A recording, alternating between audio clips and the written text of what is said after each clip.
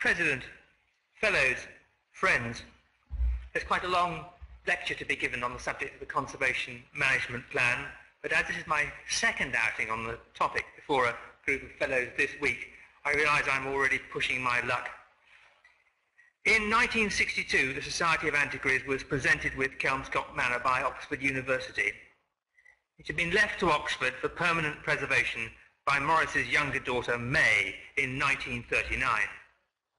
Eventually, the university found they could not carry on with Kelmscott. It was difficult to get tenants, and the property was expensive to maintain. As the residuary legatee of May Morris's will, the society was served with a summons and became the new legal owner. There was also a very nice lunch at New College, apparently. By 1962, the garden had become completely overgrown, and the house, now in an advanced state of decay, was surrounded by nettles, as you see. The council's first reaction was to instruct the sale of Kelmscott, but the secretary, Dick Dufty, and the president, Joan Evans, had other ideas. Joan Evans acquainted her niece, Susan Minnitt, with the problem, and very soon the society received shares worth £350,000. This was, in real terms, one of the largest single gifts in the society's history. By 1968, 40,000 of this had completely restored the house. The whole project had been steered by Dick Dufty, and the work of restoration carried out by Sir Donald Insall and our late fellow Peter Locke. This was a heroic epoch in the history of the society. Today, even with a very limited opening programme, Kelmscott has been capable of attracting 18,000 visitors a year. This is the main place where the Society of Antiquaries meets the general public, and this significant visitation is central to the accredited museum status which the Society's important collections enjoy. It's clear, moreover, from the visitors' book at Kelmscott that the public is more than delighted with this aspect of the Society's work. As yet, we've not fully benefited from this goodwill, but the fact is that we offer the public something very distinctive at Kelmscott. The experience of visiting the home of perhaps our most famous former fellow, whose whole life and work is a demonstration of how the study of the past can be used to shape both the present and the future. More than this, we allow them to see the building which more than any other shaped Morris's view of how people should live. It's also the only significant one of Morris's former homes in which the domestic arrangements and contents are more or less intact. Now, today the Council very understandably becomes concerned when large repairs bills at Kelmscott present themselves, especially when it has other pressing commitments. In fact, it's perfectly possible to ensure that the state does not overburden the Society's resources, but only if we have a programme for repair and fundraising in which we establish a long-term relationship of confidence with potential funding bodies and individuals, because the Society cannot really do this job in perpetuity on its own. Central to such a programme and to the effective care of Kelmscott is a document in which the Society's conservation programme is set out in detail and on the basis of a coherent rationale. Conservation plans were invented in Australia in the 1990s by James Semple Kerr for the planned conservation of the large Victorian prisons that played such a significant role in the early colonial history of the continent. Perhaps an unlikely start, but here, the very attractive but historically incredibly important Fremantle prison. These plans are now de rigueur in the UK for all owners seeking external funding or contemplating development. Organisations like the Heritage Lottery Fund need to be certain that those bodies it assists are competent, stable and capable of making plans based on sound curatorial principles, careful thought and deep knowledge.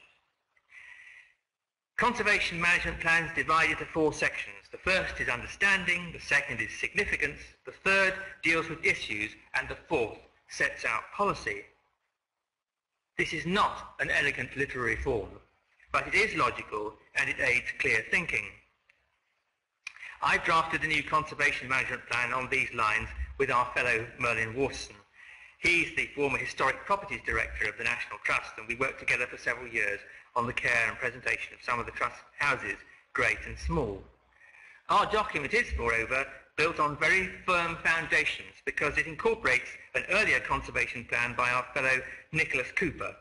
This has been hugely helpful, and a lot of his excellent work survives in the document, and I should say verbatim in many cases. Nicholas Cooper's known Kelmscott for a very long time. In fact, he went there in 1958 when it was owned by Oxford University, and he met the then tenant, Dr. Wren, Dr. D.C. Wren. And this incident he told me about last night because it sheds considerable light on those green canvas strips on the bed. The bed was indeed roped in those days from the brass eyelet holes in the green canvas strips. And every night before they went to bed, the Wrens would pour water on the ropes to tighten them up, and then put the mattress back on and get into bed, and it would descend gradually overnight. So presumably they rolled into the middle. But that's something that Nicholas told me just the other night. I'm sure he won't mind my relaying it to you. It's so relevant for this evening's discussion. Well, the first draft of our plan has received the approval of the Kelmscott Committee, and it went to the Council today. In the new year, after necessary revisions and corrections, it will be issued for wider consultation. And consultation is a very important part of a conservation plan because it derives its authority from consensual support. I think what we'll do at this stage is jump right into the subject and see how the kind of thinking that the conservation plan embodies is directly applied. The future treatment of the Manor's fine staircase is not a pressing matter in terms of the Society's priorities right now, but it needs to be given more thought, or it needs to be thought about in the way that virtually everything else at Kelmscott does. It comes at the back of the plan in the gazetteer, where the property is treated room by room and building by building. Here the four headings of understanding, significance, issues and policy follow each entry. In the case of the stairs, understanding tells us that this is the original staircase of the first version of the Turner family house and built in about 1600. It would also establish from a country life photograph of the 1920s that Morris and Rossetti seem to have painted it a dark colour, probably green, like the other ground floor woodwork, and that it was probably Oxford University or its tenant that stripped the stairs back to the bare wood, as many people did in country houses during the interwar period. There's the country life photograph. In the significance section, we established in a rather cat-on-the-mat way that the primary importance of the staircase is as an element of the Jacobean house.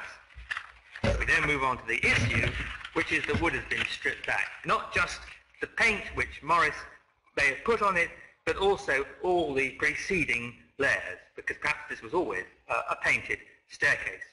And furthermore, we can't be certain of the Morris colour, because the earliest photography is black and white. The policy is therefore that we should undertake some historic paint research to find out more about the colour and consider putting back the scheme that Morris would have known. This policy recommendation depends on earlier general statements on significance that establish, notwithstanding its relatively recent date, the occupation of Kelmscott by the Morris family is historically of very great importance. In fact, it's the reason why we look after the house. And if the recommendation on paint research looks rather a lost cause, we could look underneath the handrail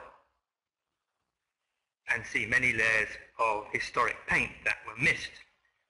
Some greeny brown, some red, and some brownish, some red, and strange spots of green which are the top layer, which seems to have been stripped off first. Now, some people would be dismayed at covering up the wood of this staircase because they've got used to its natural beauty. That's very understandable. And when the plan goes out to consultation with stakeholders, including the volunteers, that point will no doubt be put quite forcibly. But our job is to make sure that the option of restoring lost features of the Morris interiors is properly considered.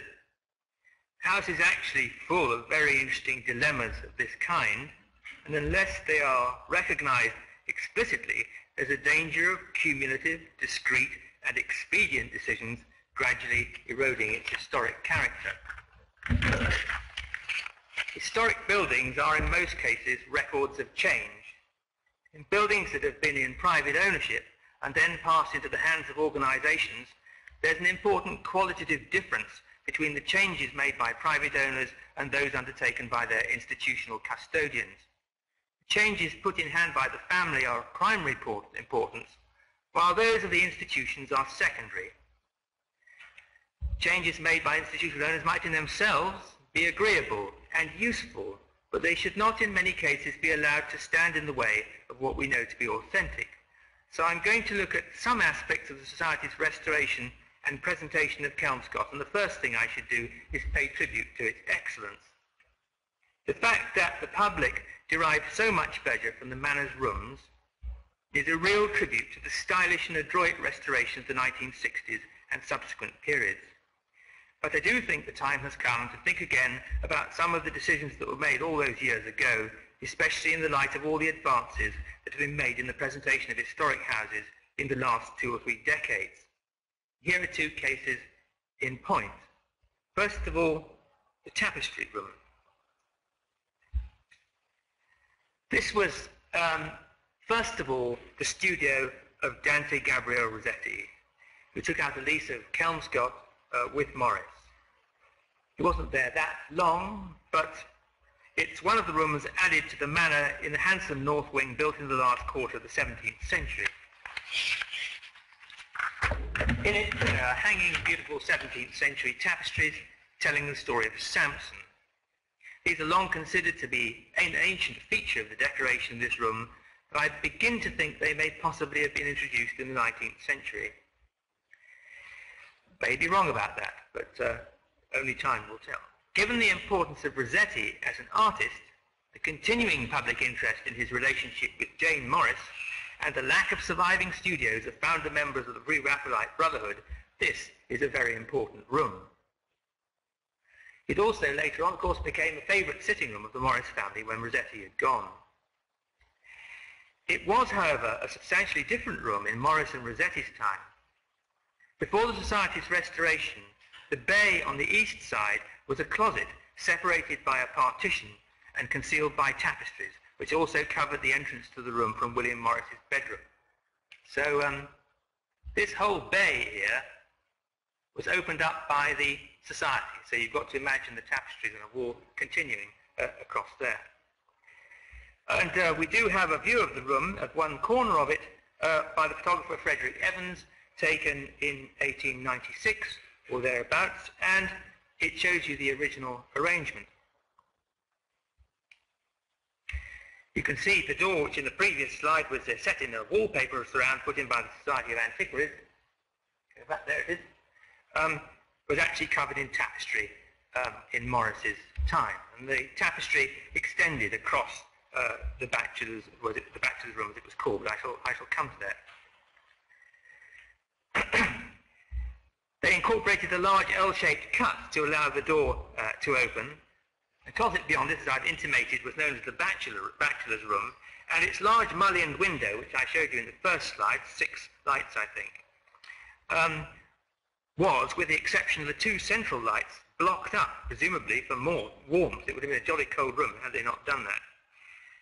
It was, according to a memorandum by May Morris, hung with the serge hangings embroidered in the daisy pattern.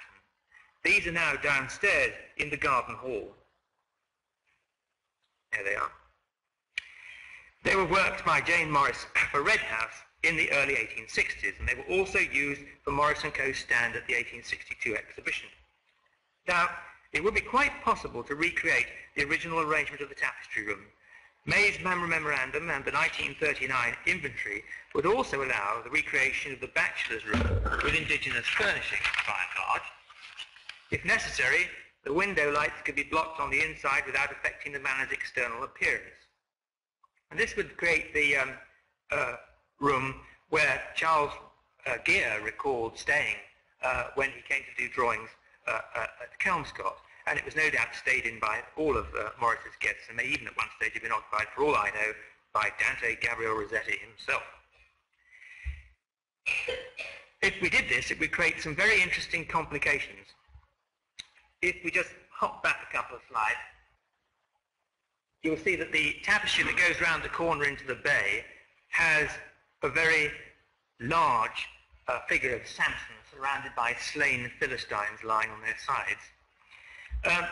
In Morris's time, this was actually hung on its side and doubled over in a corridor downstairs. And so, in fact, it was folded in half and hung on its side, which is I suppose it provided the right kind of coloured background for things, but it didn't make a great deal of sense. It did, however, leave the Philistines standing up, which was one possible advantage. But it's very interesting that, and I suspect that the Society's whole motive for opening this bay up was perhaps to do greater justice to the tapestries, the 17th century tapestries, and to accommodate them as much as possible altogether. They didn't even quite achieve that. So if we were to reinstate the original tapestry hang, this would involve reopening of cuts that allowed the entrance door and other removals, and there would be knock-on effects, including a question about the destination of the tapestry from the passage. Sort of thing gives tapestry conservators nightmares. But as the tapestries themselves are in need of major repairs, this is a good point to consider all these issues, and I think it's the job of the conservation plan to raise them.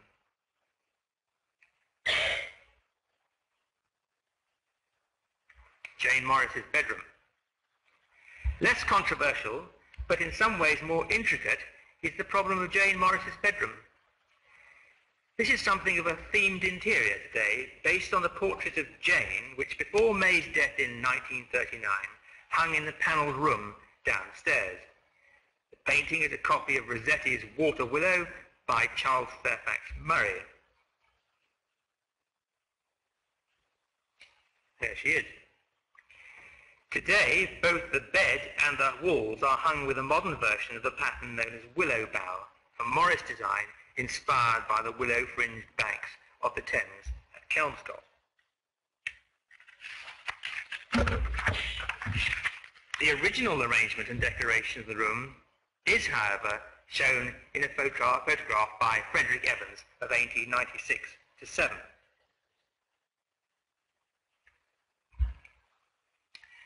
In the Evans print, I can see a number of interesting things. First of all, that the walls were then hung with Morris's pomegranate paper. That pattern, I think the one against the stony background. And that the bed was hung with a Morris pattern of 1868. It's called Small Stem. This is very interesting. This was a very early Morris, Marshall and Faulkner & Co. product and was quite unlike the firm's later work. It was one of a group of textiles printed from existing 1830s blocks in the Lancashire cotton mill of Thomas Clarkson in 1868, so not a Morris original at all. May notes in her memorandum that this bed was that of Morris Mayor rather than Jane, and that it was the bed in which William Morris was born. We do not know when the bed was put up in Jane's room, but it was certainly before 1939. Morris's long-lived mother died at the age of about 90 in 1894, just 2 years before her famous son. So this is possibly the date when the bed came to Kelmscott, along with presumably some other things from her house in Hertfordshire. Possibility. The original hangings of the bed reflected perhaps the taste of the previous generation, someone born in the first decade of the 19th century. As May makes clear in the memorandum, the chief interest of the bed is at the place of Morris's birth. Well, one can understand very much the motives behind the current decoration, because they provide visitors with an instructive story about Jane Morris, Rossetti, and the willows which were originated into the fabric from Kelmscott. But the room's original decoration tells a more complex and subtle story, and what is more, this is the truth, or part of it. If we look more closely at the photograph, we can see that the room is lit strongly from a single source to the right. Let's just whip back. There you are.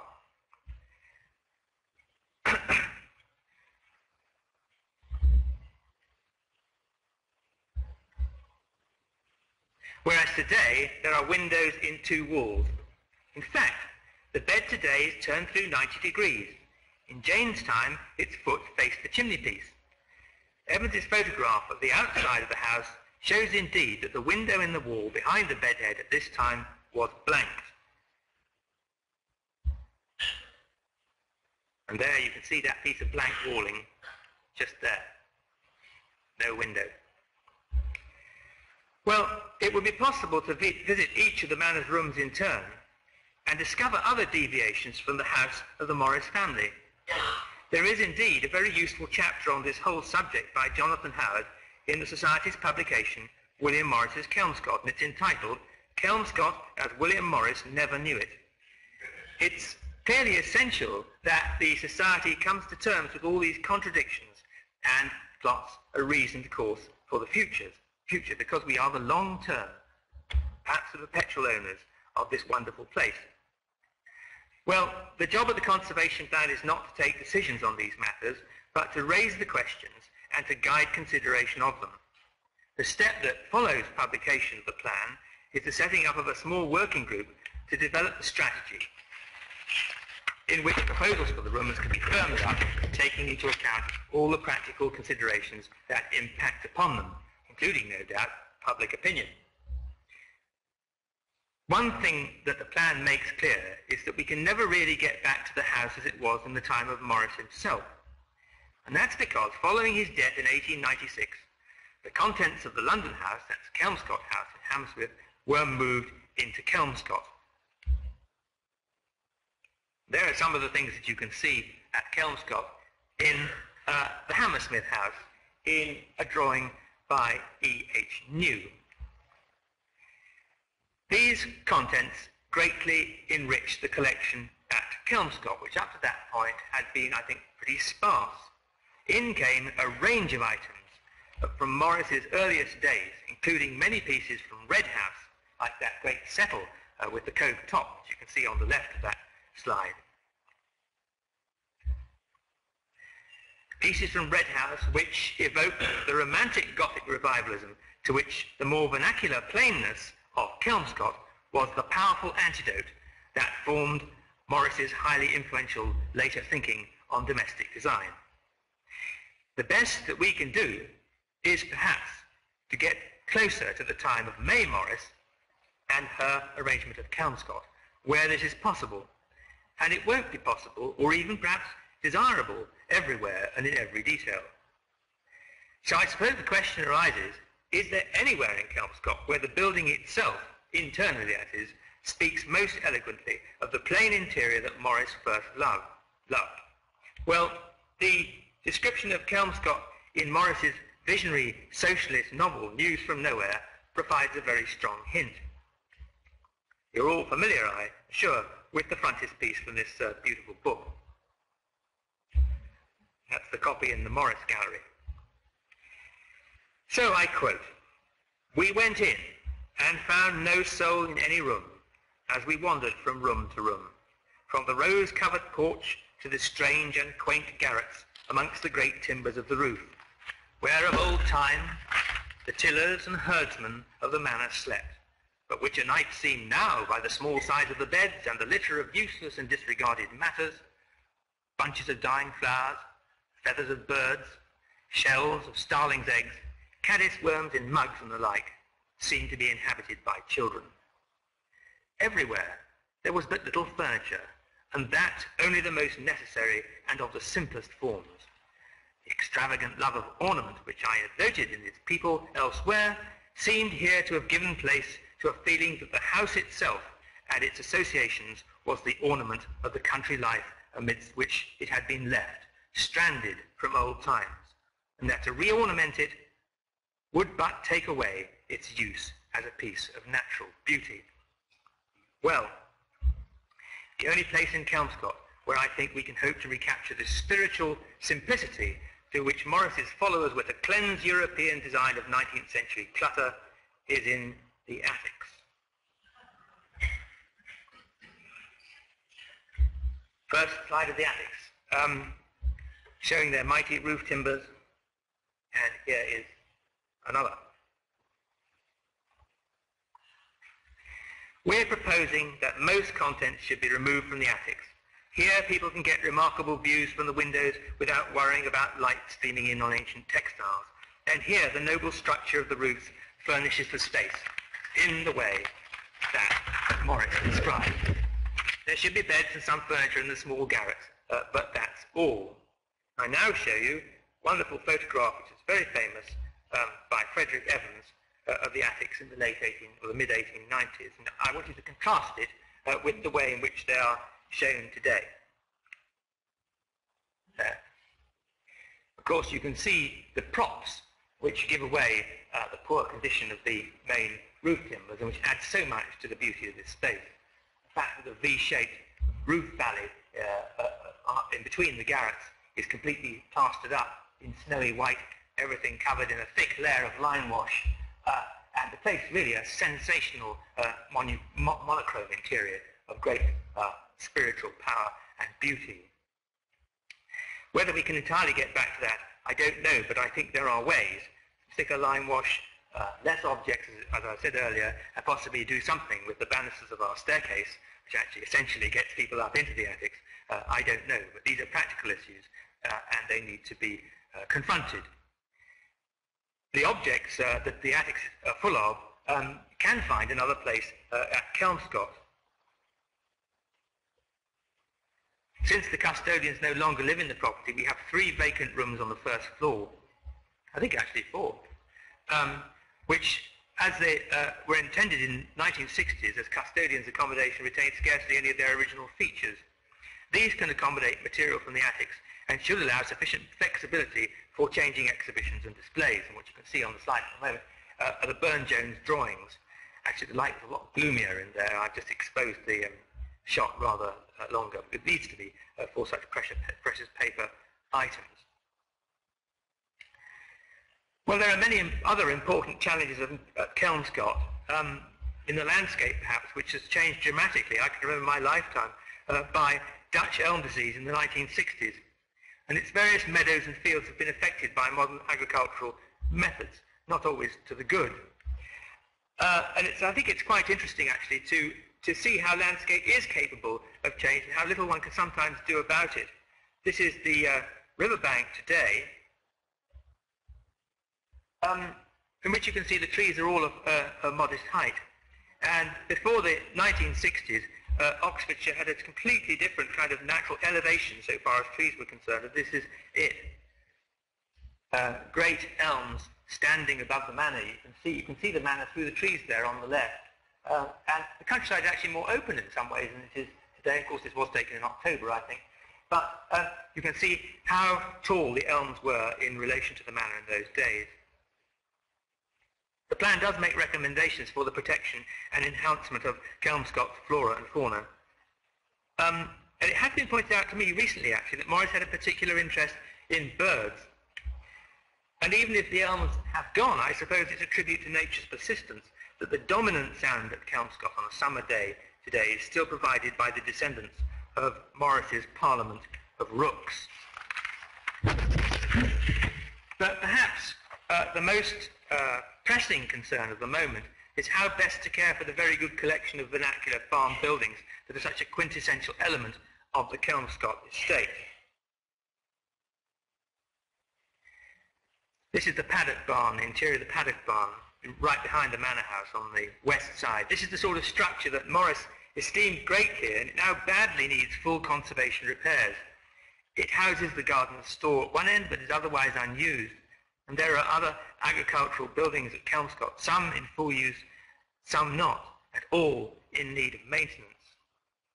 I think we need to make sure that we're using the buildings of the farmyard particularly effectively, so any new proposals are thoroughly sympathetic to their vernacular architectural character. The barn that houses the tea room is unsuitable in cold weather, and it seats just over 30 people comfortably. The average coach party, I think, is well over 50. In the summer, it's possible to sit at tables outside, and if it's raining, there's a plastic tent that often provides a warmer accommodation than the tea room itself. There it is, the glorious plastic tent. And this is what happens when people visit the property. Well, I think it might be possible to get more seating into the tea room barn if we could somehow get the toilets and even possibly the kitchen out of it. They occupy very good spaces, that would make seating areas quite capacious ones. And I just want to show you a couple of those areas. That's the kitchen roof, very splendid room, the kitchen, beautiful, probably the best roof in the building. And then we have these compartmented areas at either end of the barn, stables at one end which house the gents' loos, and the ladies under this section of roof at the southern end. It's rather a waste of good space to divide it up in this way, and I imply no criticism of the fact that we did it, because I'm sure we did the right thing at the time. But how would we get rid of them? Well, it's conceivable that the history of the property provides some hints. Not that something that ever concerned William Morris, but here is E.H. New's bird's eye view of the property in about 1890. And we can see just down here, this is the barn I've just been talking about, the tea room barn is here. And we can see at right angles to it, just here, a thatched byre, a big long thatched byre. It runs at right angles to the tea room barn. The reconstruction of this feature, or a version of it, might accommodate some of the uses that take up space in the tea room barn, and would restore to the farmyard one of the thatched roofs, whose gradual loss throughout the area in the 1890s was a matter of great concern to Morris. There are no thatched roofs in Kelmscott now. We might be able to put one back. Obviously, we'll need external funding, that goes without saying. But it's a it's a tactic, it's a possibility, it's something that we could do. New's prospect also shows the great South Road barn. This is a magnificent and almost untouched 17th century agricultural building.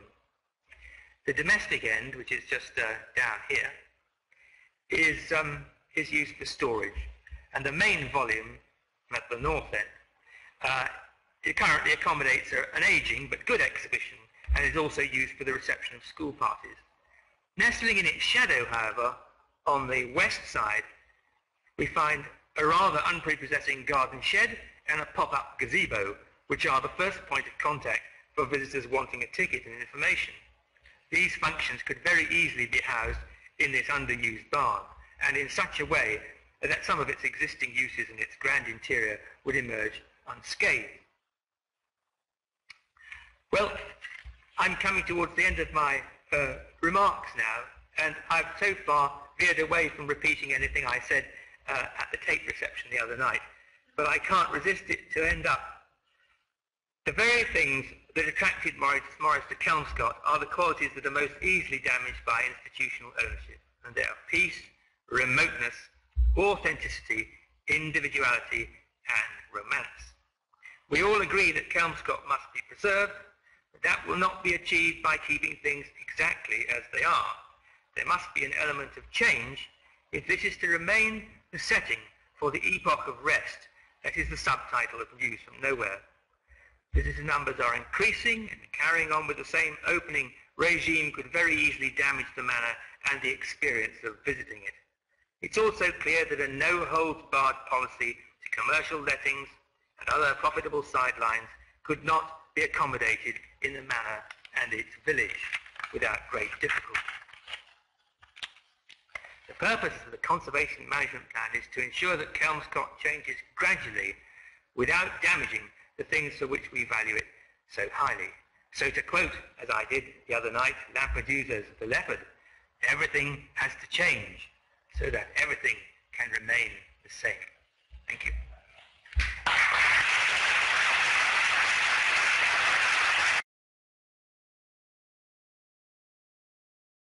I'm going to give the background to the tester bed. The bed has a long history, and like the table and the chair, it satisfies one of the most fundamental of man's furnishing needs. From the earliest times, great attention has been bestowed upon four-poster beds, our ancestors spending more money on their construction than on any other piece of furniture. The early bed consisted of little more than a wooden frame, the mattress supported on wooden boards or on ropes fixed to the frame. In the 12th century, there were neither posts, cornices, nor high wooden backs to the beds, and it was not until close to the Middle Ages that these evolved. Later in the 13th century, a canopy or tester was introduced, suspended from the ceiling or from beams by cords on which the curtains were hung. And you can see on this image a bed with a canopy. With the development of the bed came structural changes. By the 15th century, 4 posts were used to hold the tester in place, from which were hung rails for curtains and necessitated to keep out the draughts. The woodwork was of minor importance and value in comparison to the hangings. In all large houses, births, marriages, and deaths, and the reception of distinguished guests were great events in which a bed played a part. Minute descriptions are found in early inventories, when those of other furniture are meagre. And here you can see an image of an early bed with the rails, the curtain rails supported from the ceiling. So this is an early part of the evolution of the tester bed. In wills dating from the 14th century onwards, the best, inverted commas, poster beds were regarded as family possessions of the highest consequence, but it was not of the wooden construction that was thought to be of value, but the draperies on which time and labor had been lavished so freely. They are often described as being of rich imported cloth. Romantics recorded the extraordinary splendor of hangings that were found on beds, where they were embroidered velvets and threads, and tapestries were embroidered with naturalistic scenes that were applied to the textile.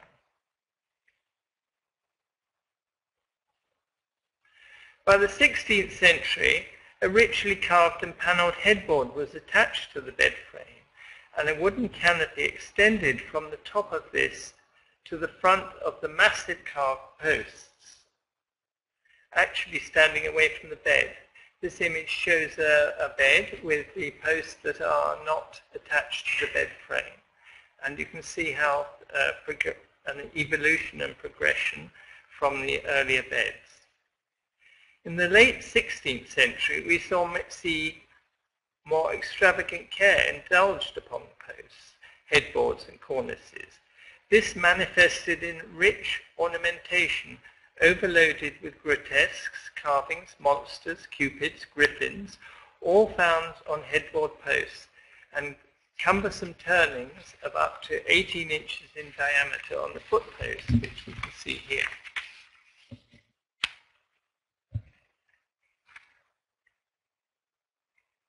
Within the headboard, exotic timbers were often employed and inlaid in various forms. And until the mid-18th century, the bedroom was the place where visitors were received and births attended as spectacles. In fact, a private reception room. It was more than a piece of furniture, becoming virtually a room within a room. Therefore, the bed was the center of attention, and hangings varied according to wealth, plain or ornate, and valued and frequently recorded in wills, which we have said. So on the image on the left, you can see the arcaded inlay, and on the right you can see various grotesques and different carvings.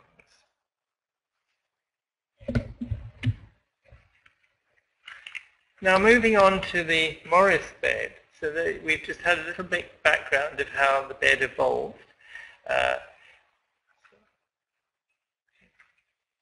With any historical material, you have to balance the risks against visitor exposure, namely how many people will have the opportunity to view the object. And this is obviously one of the challenges and one of the things that were brought up by the society when they were asked to borrow the bed. There are many stresses that are incurred by dismantling, handling, and reassembly. And by undoing bolts, you release the tension, and when the object's put together again, you obviously have to tension it up again. Once the decision to go ahead for an object or this bed had been agreed, all other risks had to be considered and based on the recommendation of a conservator. And as we see in the Morris bed, it is the hangings that generally receive the attention. But we're going to strip the bed of the valance, curtains and counterpane to gain an understanding of the bed and its construction.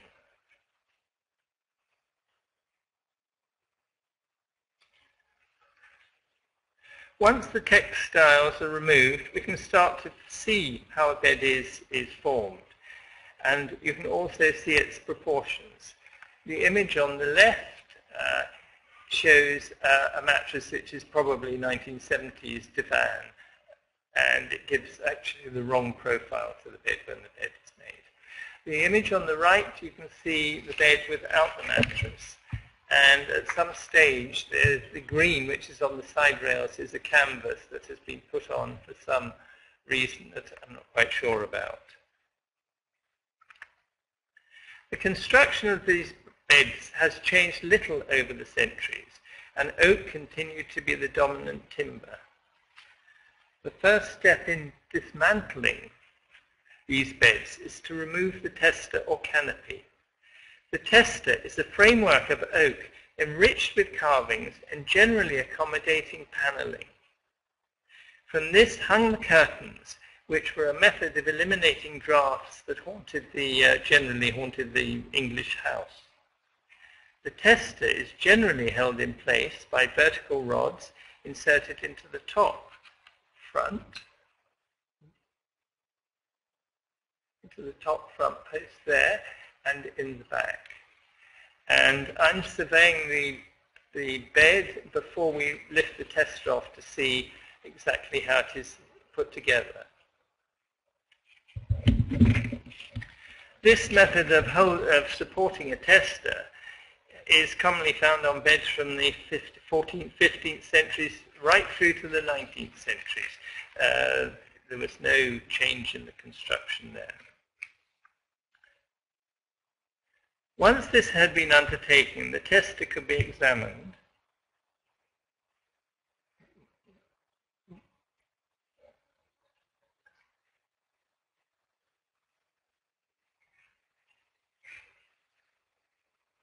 Once this had been undertaken, the tester could be examined.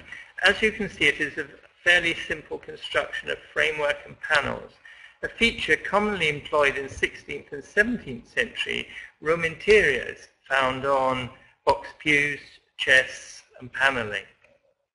A peg mortise and tenon joint was originally employed to join the verticals to the horizontal stiles.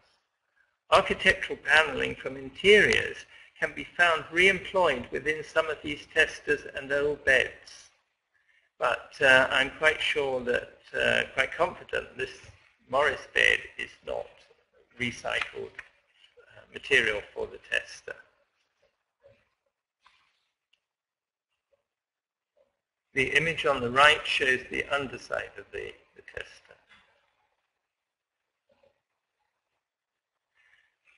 As the bed had been standing in Kelmscott for many years and was now being dismantled, it was a good opportunity to vacuum the tester top, because in situ it wasn't possible to get to the top of the bed, I think.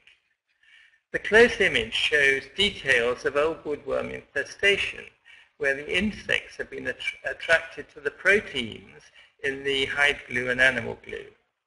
As you can see, it's very localized, and none of the woodworm is active, I'm pleased to say. For everyone's sort of information, woodworm has a 7-year life cycle, and it survives in a humidity of more than 70%. But they can lay dormant for 6.5 years and then be activated on the 7th year.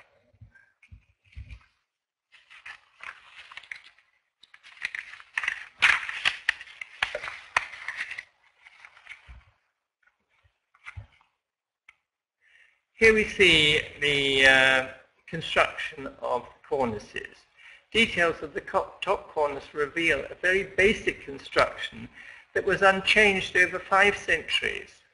Generally, these are hugely unstable and over time have had to be strengthened. And on the image on the right, you can see battening, and this batten here is to strengthen up or to tighten up the cornice. And then the additional glue blocks have been added there as supports as well. That is very common with a bed of that age.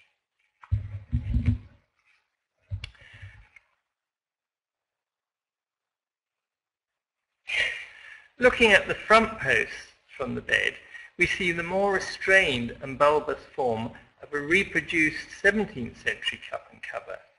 This turning frequently carved with acanthus and gadroon covers and turnings, a progression from the exaggerated earlier Elizabethan cup and cover that we see on the right, surviving on the bed on the right.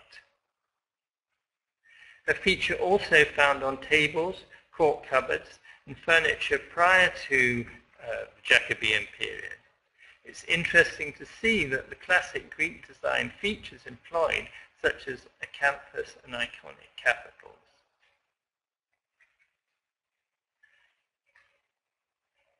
The reeded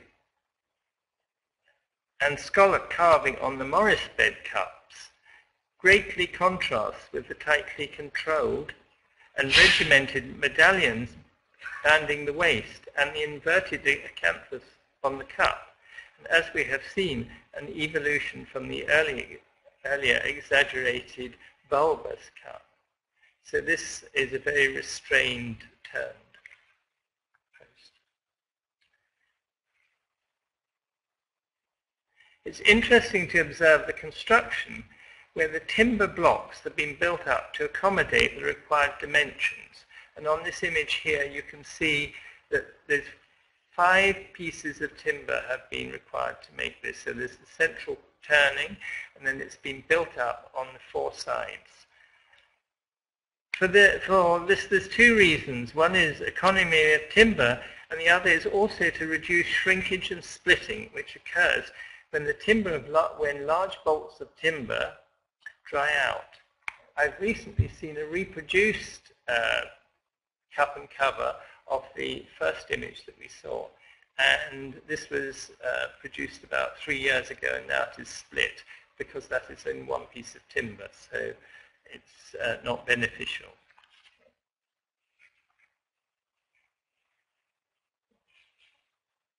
Now the front cups are removed, we can concentrate on the bed headboard. A board housed under the tester and located between the back posts displays a richly carved, high-relief early English panel depicting a mythical beast. As the back posts are not embellished, this detailed board adds interest to what appears to be later paneling.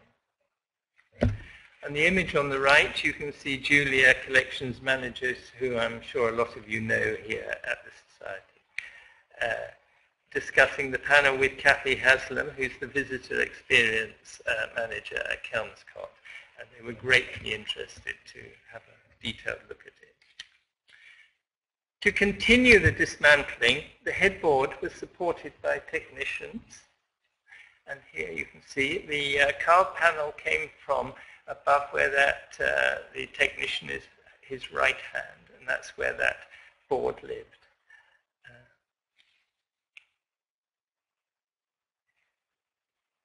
The bolts were used to hold the bed, the back of the bed head, to the side rails, and bolts have been used for centuries, and this allowed for fairly easy dismantling of beds as they were moved generally and often moved from house to house. Interestingly, the headboard is constructed from some earlier 18th century elements, which are clearly discernible, but the general framing and arcading appears to be 19th century.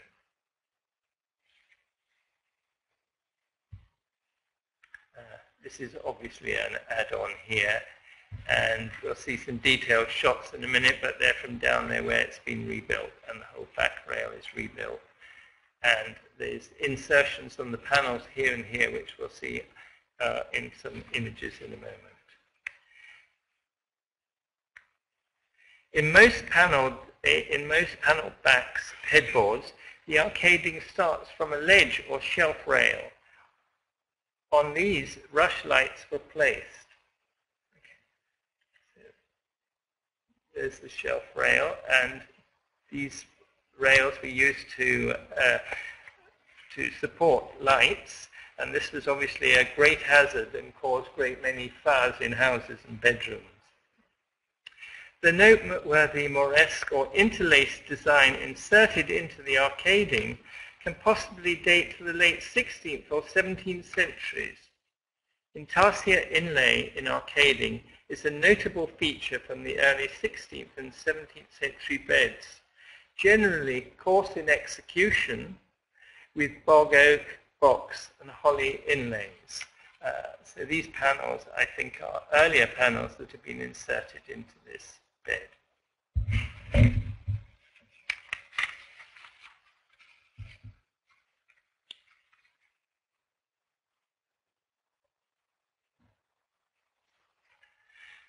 These shots show the details of the back post and of the bed head, and they've been modified to accommodate what are clearly historic side rails.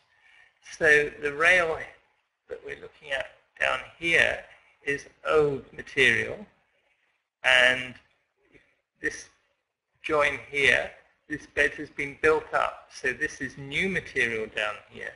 This is older material, but it's not the same age. That's not as historic as that material. So we have a complete build-up to construct the bed as we see it today. The sides and end rails of the oak framed four-poster bed, where the rail is grooved and the ropes are drawn through them to support the mattress. So here you can see holes here, and the mattress, these rails have been recycled from another bed, and they would have had lashings to support the mattress of plaited rushes. The side rails from the Morris bed have rope lashing holes commonly found on early beds. But as we can see on the back rail, other than this having old woodworm infestation, you can see lots of old woodworm infestation. And this is a recycled piece of timber. There's no continuity of the infestation into the timber, the adjacent timber. This confirms that this bed has never had rope lashing because there's no holes on the back rail. And one would generally expect it to have holes there to support what would be 3 mattresses that are found on 16th, 17th, 18th century, and even 19th century beds. This image demonstrates how it would look if it did have holes and the mattress could be supported on lashing. And the bedding would have consisted of a straw walled pallet on top of the rush mat. In 1868, that was the year that Morris concluded a study of Islamic culture, and 3 years later travelled to Iceland, the same year as taking on the Kelmscott tenancy. He was greatly inspired by the Norse legends. And this may well connect with the bed's footboard, possibly reflecting ancient folklore. And here we see on the right a selection of Norwegian and Icelandic objects that would have been available for Morris to see at the time to get his inspiration. And on the left here we see the board with the engraving. The decorative board itself appears to have been cut down as the design would have extended beyond that seen on the bedpost. So on here, this is definitely sawn away. The original, the carved panel extends there to there. This rail at the top, at the bottom and the top, are additions. And the board has also been laminated or glued onto another board which forms the tenon. So this board also has come from something else. Also, the timber differs from the rest of the bed. And you can see how it has been built up. And finally, we dismantle the front posts. The square front posts are certainly historic timber work and date perhaps to the 17th century. They have been cut down to incorporate the term cup and cover that we see here. Generally, these posts would terminate on the floor, but in this instance, the posts terminate at the front and side rail level.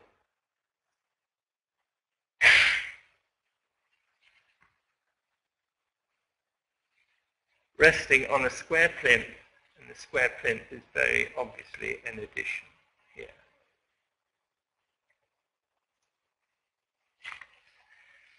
The modified bun feet are a 19th century indulgence, and they're a slightly odd feature to the bed. I'm unaware of the origins of them, and I've never seen any bed with anything quite like these, really.